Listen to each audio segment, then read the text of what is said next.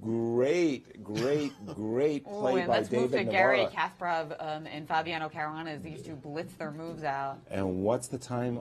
6 seconds to 12 seconds. Gary sure has a nervous twitch when he's so down on time. And look at him go. But he's doing well in the position. But can he keep it up? There's so much to do. Doing well in the position. It's tough with the 5 seconds left on the clock unless his position clarifies. Man, they're both looking for solid moves. Rook G5. There's some mating problems potentially. As now he's got to move his bishop out the way. They're playing on the delay. Absolutely.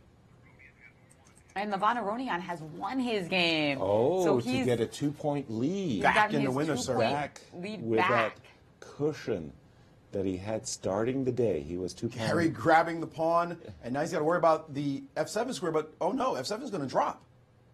Yes, it has. And that's what we see happen F7's gone, and he's just moved with his left hand that time. Now his king is in a mating net on the back row as the rook sitting on G7, and rook F5 astutely played and not allowing that pawn to go any further. Yes, that's right. And now after rook F5, king G2, there's a knight E3 check. Is it knight E3? Oh, no, he's got to worry about only one thing if he takes the bishop.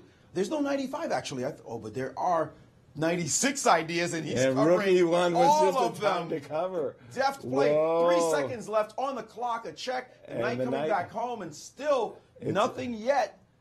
And he's conjuring up a mating attack. Look at this. It's a mating net. Gary Kasparov. Wow. Gary taking down Fabiano Caruana. That final mate, if you want to pull it up.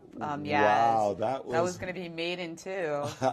I think my heart stopped watching that game, by the way.